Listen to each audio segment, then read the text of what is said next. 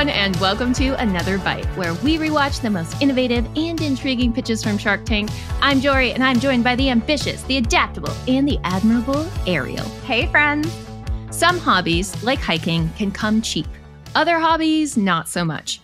Rabid collectors will shell out thousands of dollars to get the latest and greatest hat, figurine, or sneaker. Today's founders are banking on just that. Will their sneaker company, inspired by the auspicious date of 1587, be a hit? Or will the sharks see this as more of a miss? We'll find out after this break. Marketing used to be fun. And with HubSpot's newly launched marketing and content hubs, it can be fun again. With tools like Content Remix to turn existing content into all new assets, lead scoring to shine a light on the leads most likely to purchase, and an analytics suite for out-of-the-box reports, it's quick to get you results. It's easy to use, and it connects all your data. So put the fun back in your marketing funnel with HubSpot. Visit HubSpot.com to get started for free.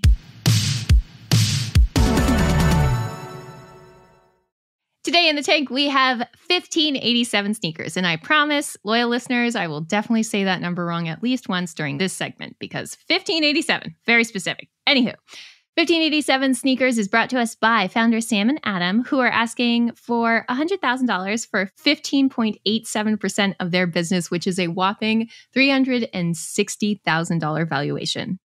Now, 1587 Sneakers is a sneaker company, and it's entirely based on this year that is the first time that an Asian stepped foot on North America, which was 1587. And their product is a sneaker company that's trying to drill into the very rich history that Asian Americans have with our country. So they're trying to prove that Asian Americans aren't just follower consumers, particularly in the realm of sneakers, that they're leaders and they are leading the gang in terms of classic styles and affordable products that are also made from quality materials. So you'll see that this product is actually marketing primarily towards Asians, although we find out later in the pitch that 30% of the customers actually aren't Asians, but they're selling direct to consumers. And I think we can think about this as a bit more of like a lifestyle brand that focuses primarily on well-made shoes from Italy.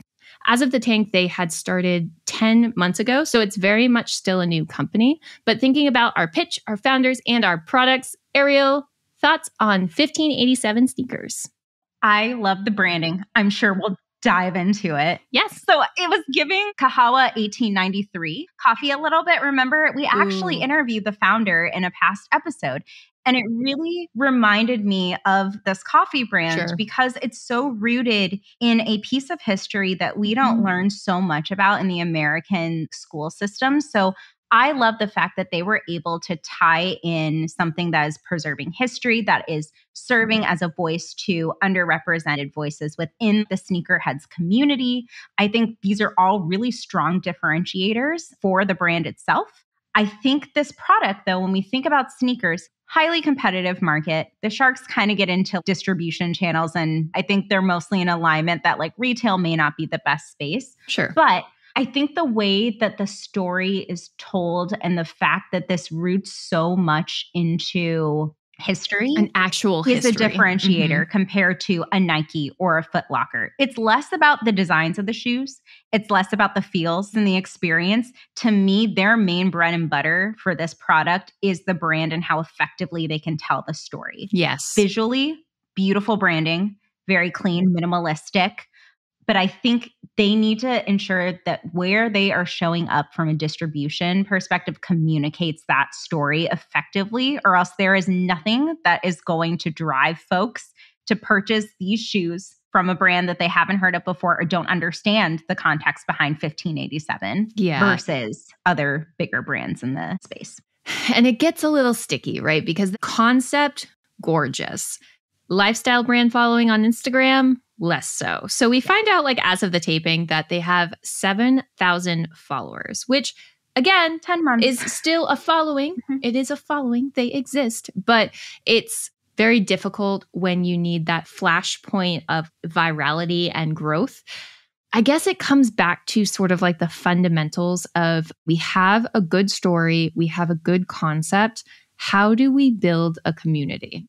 So when talking about like a lifestyle brand or building a community, especially around like a physical consumer good, what would you recommend these founders look into to experience that sort of scale and to get that story out? Because I think it's an awareness problem, less of a like product or quality problem. Yeah, I mean, for being 10 months in the business, definitely an awareness play. I think between Sam and Adam, they mentioned that I think one of them was an influencer, right? That has like a pretty steady following. I think that is the play here. You can tap into influencers within the Asian American community. The first thing that came to mind, my unhinged thought, is the ABGs, the Asian baby girls, who are very aesthetically cute, fashionable, like showing off their outfits. Like, I think there's really fun influencers within that space that could already have that domain authority and audience to increase awareness and exposure. But it cannot be their only means, because if they continue to be this niche, they are going to run into a lot of challenges. I think they best need to position this brand as this is how we're reinventing the shoe category. Yeah. It hasn't changed in the last 50 years. The way that Nike, Foot Locker, all these brands go to market hasn't changed. This needs to be disruptive. This is 1587. Be a part of that disruptive kind of moment and rethink the way that underrepresented voices have a seat at the table in this industry. I think that's the broader push that they need to keep fundamentally. Tactically, though, they could reach out to very specific Asian communities, but I really think they need to be more broad in their audience. Yeah. The thing, too, is they need to engage the sneakerhead community. Yeah. Now, I will be very transparent that I don't know anything about sneakerheads, Ariel. I'm front loading that in terms of my recommendation here. But we've seen similar products on Shark Tank. So I'm going to take a similar flavor of recommendation as our custom hats product that we reviewed a couple months ago. And I think what they should do is they should focus on sort of the rabid purchasing power of like a super obsessed fan base, right? So it's like sneakerheads, I'm assuming based on just that name alone, really are focused on getting the newest, coolest sneaker. Cool. Amazing. You can tap into the psychology of that buying behavior any day of the week. You want to do it to a specific demographic, love that even more. Get the artists that are known in the Asian American community, get them painting or customizing certain sneakers, doing super limited drops. Get your favorite influencers designing with you, even if it's like specific colors. They don't even have to be complicated sneakers, like 2 block colored sneakers that are designed by your favorite influencer. Do a limited drop. Like, get it so that people have incentive to keep coming back to your social media platform, because it's not just about followers. It's also getting people to continuously re-engage with you and repurchase from you, right? Because you just don't want someone to own one pair of sneakers and then, you know, they fall off and you never get them again. This type of like community building and sort of lifestyle brands, like you need people bought in. And the best way I could think about doing it if you have this type of product is like, you need to do limited drops. You need to gamify it in some way. And then just get the people that are already big names in your community doing it. That's artists, that's musicians, that's your favorite influencers. You could do like really fun things with influencers that maybe are in the gaming community, but they still design something super specific for you. Like, I think you could tap into multiple communities that are within your larger demographic and then just have them each build custom sneakers with you. And through a couple of just strategic partnerships or influencer marketing campaigns with the right people, you just get more eyes on you. And sure, it's going to cost some money up front, but I think it's also going to show that you're really valuing that community. But I think it's going to take more than just them telling their story on social to get there. Yeah. But I am curious about how you would expand this, how you would continue to scale their go-to-market where it is more of a like sneakers for everyone while still kind of maintaining that really strong brand story around the Asian American community. So I think from what I know about sneakerheads, never ever wear the shoes. Oh. And the more rare and exclusive the shoe is, or harder to find, drops then, the better. So I think you're onto something with the limited time offering. Cool. So if I was going to broaden this, I would start first with a base of Asian American influencers. Yeah. Offer some kind of incentive for the influencers that you're working with to design a shoe.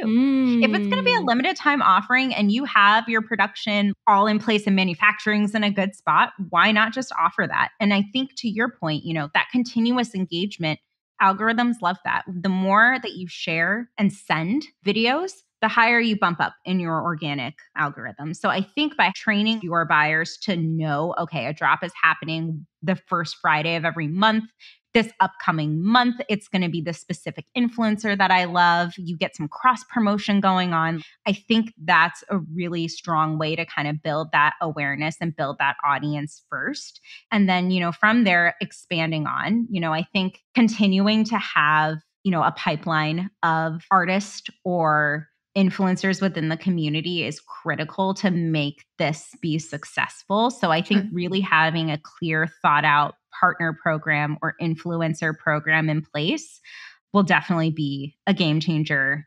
Story can only carry so far. Yeah. And, I was thinking about it too, is it doesn't even go that much against their current manufacturing play.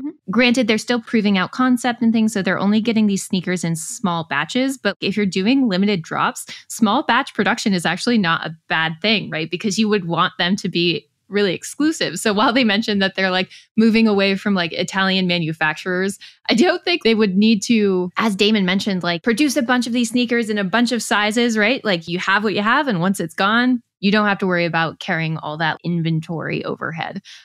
So then we start to dive into the costs. I'm just going to talk about it in terms of their Italian productions because there's a lot that's happening now that they're moving their manufacturers to Asia, but this is what we know so far. So as of the taping, cost to make in Italy, around $110. That's expensive to make. They do mention that it's quality Italian leather and whatnot, and they're able to get... There's no reason. I'm sorry.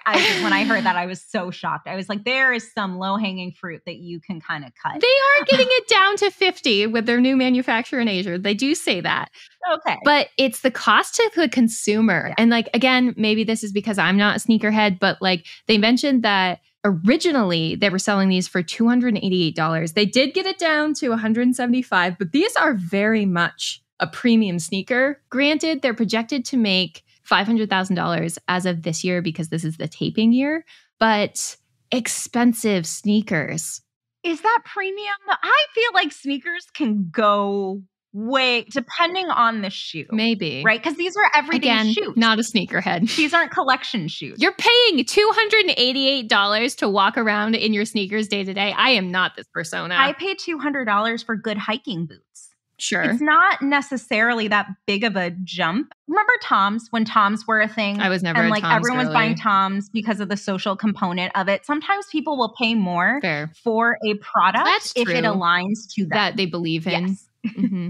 But Toms was because they were giving back to the community. Right now, there's not that flywheel with this company. Right. And so was Kahawa 1893 too. Now, when I think about maybe that's what they need is a social component. Even I bought Kahawa 1893 because of the giving back to the community, right? Like, there's not that component here. But I do get it in terms of like believing in the founders. The power of belief is really what you're saying is like going to drive purchases. And I totally agree.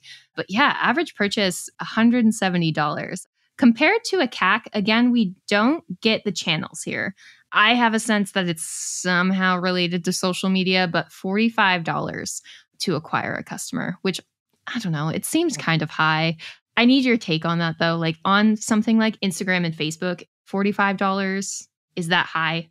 Yes. I would say for Instagram and Facebook, that is a much higher CAC. Now, if they were running programmatic ads, so like ads that show up in TV or on streaming services or like those pre-ads that you skip on like YouTube videos, I don't think that would necessarily be a much higher customer acquisition cost.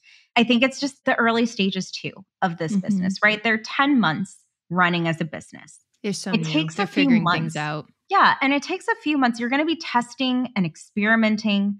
And anytime you're introducing a new product in market, you're going to have a higher cost per acquisition because you're going to learn what are the right targeting filters to put in place. Who is your audience over time? And as you get smarter, that CAC should go down. For sure. So I don't think it's necessarily they're in the worst spot for where they're at. I don't think it's an indicator that there's a lack of interest.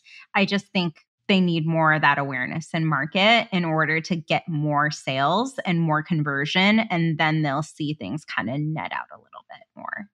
Yeah. And I think ultimately it's sort of because they were so new to the market that we saw the sharks responding like they did. Because I think their numbers are very indicative of a company that is in the beginning stages of being successful. Granted, they are making sales, but I think because of the competitive space and the perceived lack of traction, time will tell if that's actually true. all of our sharks either went out because this is just like not their business portfolio, or because, again, as a competitive market, they need to like explode super quickly. And while Mark did say that they should focus on D2C, which I think they primarily are, instead of focusing into retail, which they did talk about pivoting into. No, that would be shoe-aside. Shoe-aside! All of the sharks did go out. Womp womp. But I do have a good update for you, like a small good update, even though this just happened. Yes. They have 9,000 Instagram followers post Shark Tank. So they have had at least some Shark Tank bump. Maybe in a couple of years, we'll hear about like the actual numbers about how many they sold post Shark Tank. But it does seem like Shark Tank has helped them at least build more brand awareness. So I'm excited to see what comes from this company. Also, just like as a Jorie note, they were both Boston boys, and Boston will always have a place in my heart. I don't know about the Boston sneakerhead scene, but I just love it when fun things come out of Massachusetts. And their names are Sam and Adam. Yeah, I know. It's like so many good things. Like we're rooting for you, Sam and Adam, just because it's just like I'm a Massachusetts girly. Anywho. You can definitely check out 1587 Sneakers online because, yeah, still in business.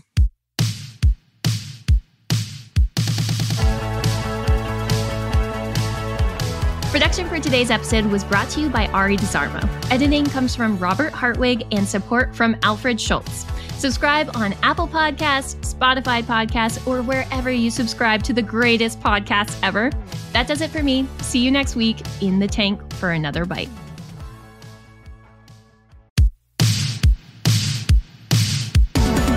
I want to tell you about a podcast I think you might like if you want to succeed in sales. It's called Sales Evangelist, and it's hosted by Donald Kelly.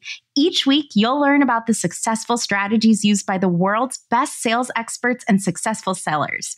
You'll hear from folks like Jeffrey Gitomer, Jill Conrath, Bob Berg, and Guy Kawasaki.